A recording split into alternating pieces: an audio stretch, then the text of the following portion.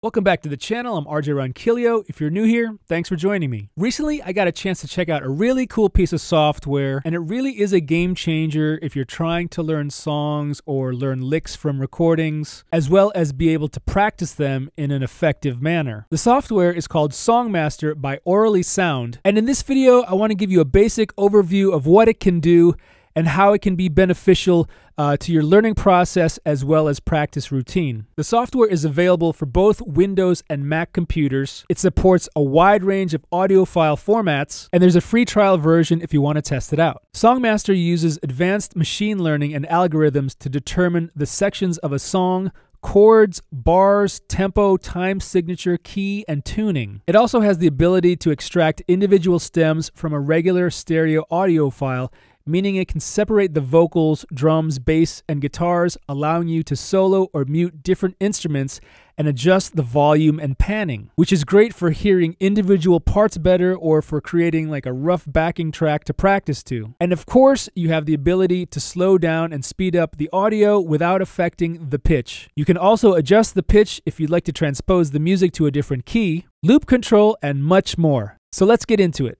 Okay, so this is what the Songmaster app looks like when you open it up. I'm going to show you two examples. The first one, I want to show you how it can be used to learn, fast licks from a song, and show you how you can not only slow down and loop the music over and over again, but also how you can extract the stem so you can just hear, the guitar sound without hearing the drums or the bass, as well as a really cool feature called Phrase Trainer, which can help you practice it. So I'm going to load in an MP3 file just by clicking and dragging it onto the app. So this is an excerpt from a solo I did for my band Transatlantic Radio. Shout out to Transatlantic Radio. So hopefully when you saw me drag it in, you could kind of see that it was analyzing the actual audio file. Let me show you again.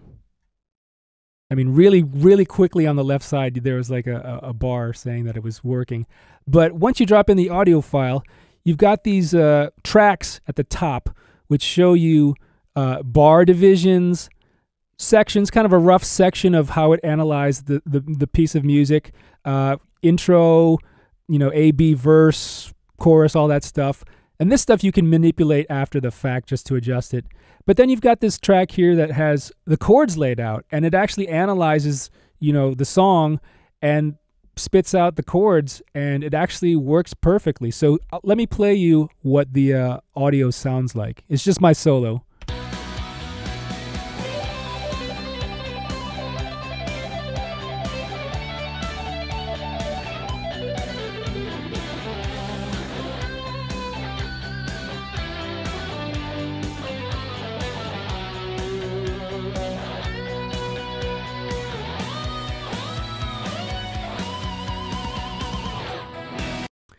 And because I played that solo and I know how the chord changes go, these are entirely correct. These chords that it extracted are entirely correct. So good job, Songmaster. I should point out, depending on the song and the recording, sometimes it does a great job, and sometimes it's, if it's a riff-based song, it's kind of hard for it to hear what the actual chord changes are if the instruments are playing a riff like a Led Zeppelin song or something. But overall, with all the songs that I've tested, it does a pretty good job. So another thing that it analyzed pretty well is the BPM, the tempo of the song. At the bottom here, you've got the metronome, and when I play back the song, you can see it kind of adjust from like 122.9 to like 123.2 or whatever. So watch the metronome.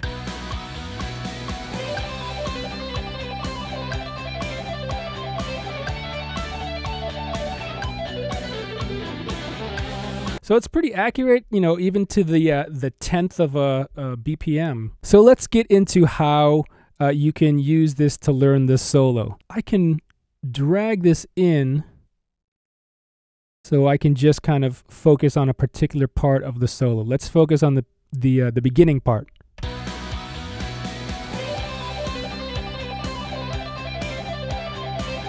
So just that, those two bars, if I hit loop, we've got this yellow section here, and I can adjust these so we can go from here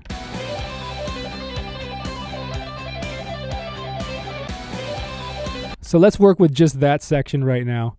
Down here and under the tools, we've got the speed, which you can go, you know, anywhere from normal speed and in really, you know, little increments all the way down to 10% speed. Really, really slow. Now, most of us are used to learning it to half speed, so we can go to 0.5.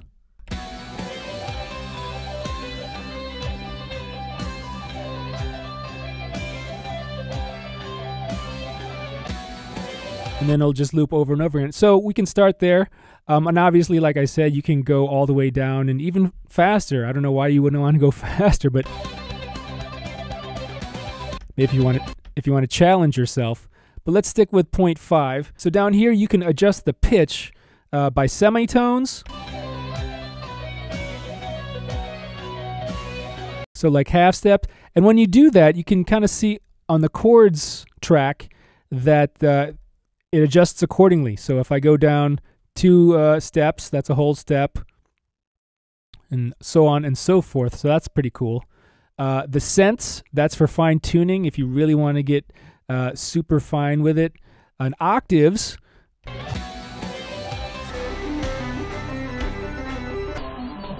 you can go down 3 octaves, you can go up 3 octaves, which might be cool if you're trying to learn like something in a bass frequency or something where you need to adjust the octave to hear it better. There's also a feature here called auto pitch, which says here, adjust the pitch of the song to bring it to 440 hertz. So if it's not tuned perfectly to 440, but you can do that and it'll, you know, click it into 440 so everything is perfectly in tune. Also, there's a feature here, instrument transposition. So let's say you're working on an instrument like a horn, like a sax or even a trumpet that's in a different key than, you know, a standard C. You can adjust just the chords to change without adjusting the actual pitch. So like, you know, if you're in a E-flat instrument, you can adjust the transposition for you. For us guitarists, we stay with 0. Here is where you can get really fine-tuned with the loop control. You can adjust the amount of time that it loops. When it's set to 0, it's going to loop infinitely, but you can have it so it just loops, you know, twice in a row, 3 times in a row. I like to loop it infinitely until I stop. And then you can adjust down here. You can kind of nudge the locators, the left and right locators, or move the entire section, you know, in that entire bar. Now here is my favorite feature, and this is the phrase trainer. So when you have a section that's looped and you click on phrase trainer, this is a great way to practice licks that you're learning. So what it does, it loops the section starting at a low tempo, and every time it loops, it gradually increases the speed up to, you know, 100% speed, which is all set by you. So for instance, right now it's going to start the loop at 60% speed, and then we're going to end it at 100% speed. So I can make this, let's start at 50% speed, which is going to be 61 BPM. So you can either adjust it by percentage or by BPM. So this is the increment tempo. So every time it loops, every time it repeats, it's set to go up either 5 BPM or 4%. So we can adjust this like, okay, let's go up 10 BPM every time. And then it's cool. It gives you like a readout, like then that means it'll loop 8 times according to these parameters. Now you also have a feature where you can repeat at the same tempo a couple times. So it's set to 3 times for the purposes of this, so it doesn't get too long. Let's just do it once. So every time that it loops, it's going to go up 10%. Starting at 61 BPM. So this is 61 BPM or 50%. 71 beats per minute. 81 beats per minute. 91 beats per minute. 101 beats per minute. You get the idea.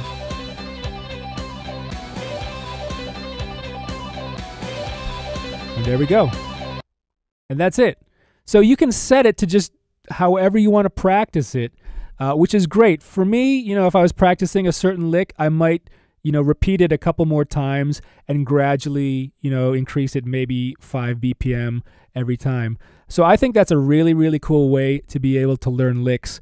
I wish I had that when I was learning guitar when I was a kid. Another similar feature, which I think is more for jazzier passages, is the key trainer. So what this does, it will adjust the passage that you've looped to different keys. So this is set up so it goes through the sequence of like the circle of fifths, which a lot of jazz people do, which is what I used to do in college. So check this out. It's going to go from one key and then go up a fifth and so on and so forth. So now we're in the key of B. Next key is up a fifth.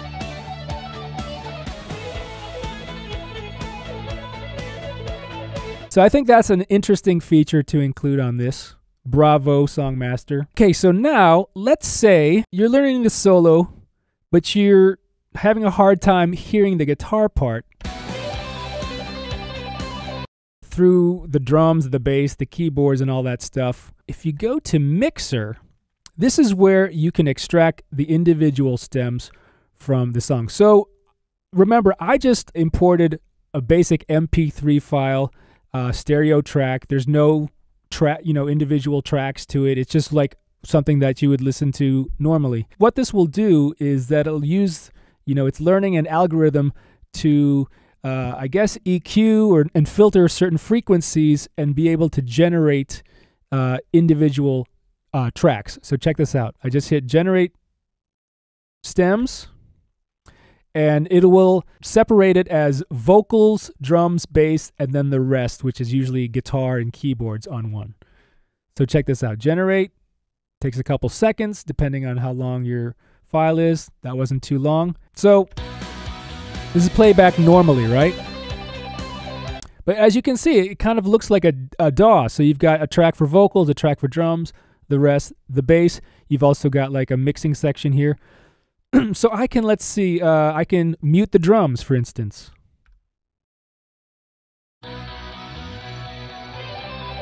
No drums. Drums are back. I can mute the bass.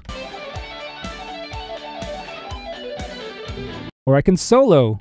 Let's solo the guitar part. So it keeps the guitars and the keyboards kind of in the same frequency range.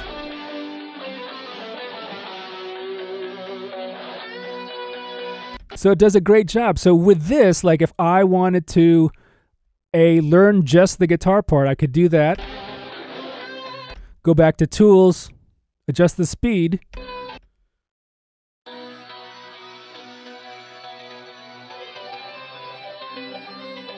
And there I'm already hearing the guitar, even better. Something else you can do, you can kind of use this as a backing track maker. So if I wanted to practice, once I learned the lick and I want to practice it, I could mute this section, and so I just have kind of drums and bass.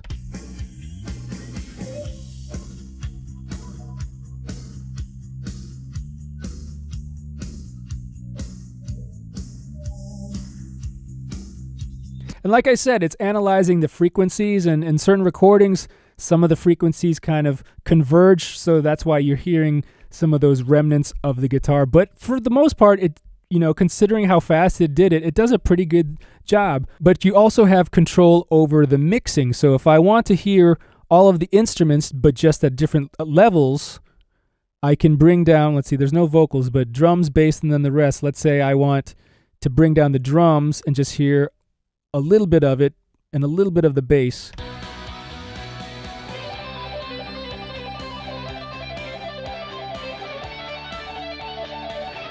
Or if I want to pan left and right, I don't know if it's going to come through on your end stereo, but the drum should be on one side and the bass is on the other side. So complete control over this, simple stereo bounced MP3, which is super, super cool. Okay, the other way that I would use Songmaster is to basically learn songs, learn the chords of songs. So I've got a rough mix of that song we just heard, which is from my band Transatlantic Radio. So I'm going to drop it into here. Do I want to save the changes? Nah, that's fine. There, it's analyzing the chords. So this is kind of the main song that we recorded. And I can tell you that it does a great job of analyzing the chords just by looking at it. Like I said, the sections, it does an okay job, a good starting point, but you can also adjust this accordingly. So here's the song. So the track itself starts right on the downbeat, on the 1, and it's being analyzed as beat 4. So I'm going to adjust that just by going to edit bar times, and I can just drag, see where it says 1 right here? I'll just drag it to the beginning, so we're all good. So now it starts right on the 1. We'll check it out here on the transport.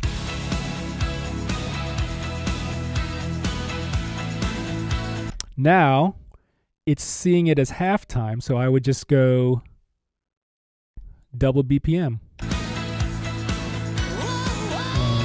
Yeah. And there you go. So the bar times are good. If I want to be practicing with this, I can also adjust the sections. We can make this say intro, right? I think it goes to right there, verse starts right there in the bar 11. So I can drag this out here, make this say verse, and just kind of adjust accordingly. The chords, perfect.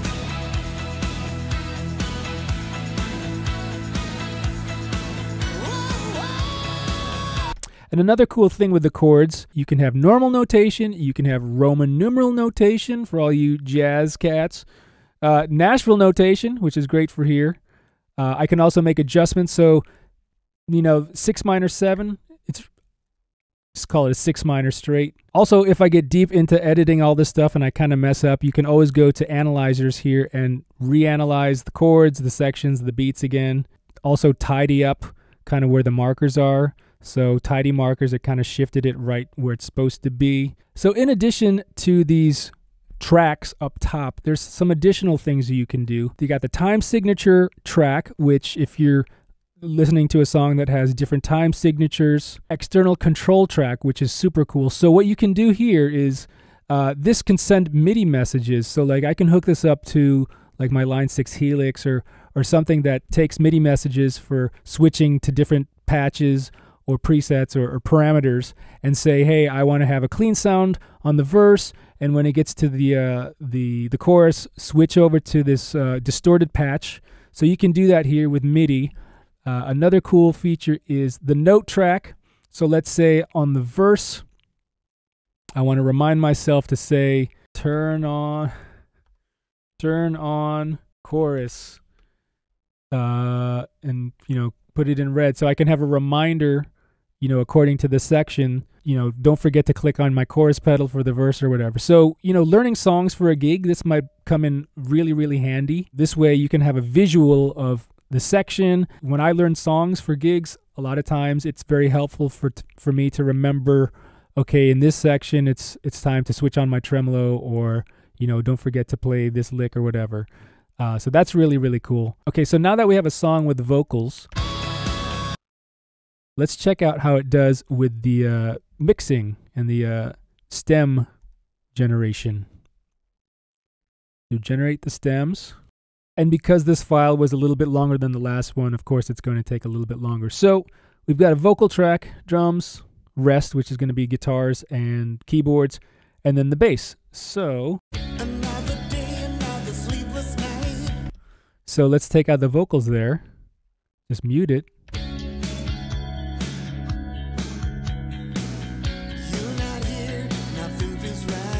Solo it. And every cover's like a losing game. So really cool. It does a really great job. So, you know, with this, I can make a backing track without the vocals and you know, be able to practice my singing or whatever. So depending on what your instrument is, or if you're a singer, you can eliminate whatever pieces of the track you would like to help you practice. And I'm sure there's a couple features that I have yet to learn about, but all in all, this is a very feature-laden piece of software. I think this is a great tool for all musicians, whether you're a beginner or a gigging professional. No matter what instrument, no matter what type of genre that you're practicing or playing. I must say, as a professional musician of 20 plus years, I'm very impressed with this software. Good job, Songmaster. All right, guys, there you have it. That's Songmaster from Orally Sound. If you'd like more information on it and how to get it, link is in the description. Big thanks again to Guitar World and Orally Sound for letting me check this out. If you like this video, please click that thumbs up, share it with all of your musician friends. And if you'd like to see more videos like this, gear demos and guitar lessons, click that subscribe button. Thanks again for watching. I'm RJ Ronquillo, and I'll see you in the next video.